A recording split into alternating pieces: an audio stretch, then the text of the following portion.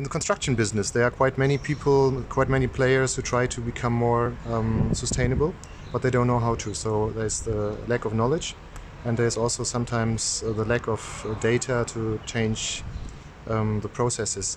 What has to be changed in the near future, and which are the key players for that to improve the situation? Yeah, sure. So definitely, that I see this as well. There are these key players. You have, say, contractors and clients as well, and designers, and particularly the contractors. That those that I've worked with, they're very keen to reduce their environmental impacts. And the situation's really complicated. They don't really know how to do this, and also the clients tend to want to do this as well.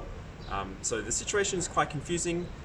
What tends to happen, or what you can have in a building, for example, you have some embodied impacts and you have some operational impacts. These operational impacts come a lot from energy use during the operation of a building. And over time, this share of impact is reducing as we move to renewable energy sources. So these embodied impacts are becoming more and more significant. And this is particularly challenging because it's not so simple anymore, because now you have material substitution and technology substitution, and people, when they're educated in the different disciplines, let's say a civil engineer, for example, they may know quite a lot about how to do structural engineering following some codes, but they may not necessarily know what is inherent in the material which gives its properties, key performance properties. So, and somehow we're a bit constrained by rule-based standards, and there's a bit of it's more challenging for a practitioner to understand what actually gives a material its performance properties.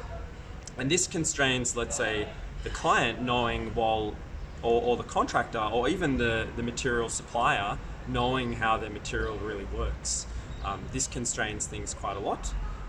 So I think that in this area, there's a lack of interdisciplinarity, and that's one thing that we really do need. We do need this increase in interdisciplinarity, so that someone who does the structural engineering also knows a bit about material performance.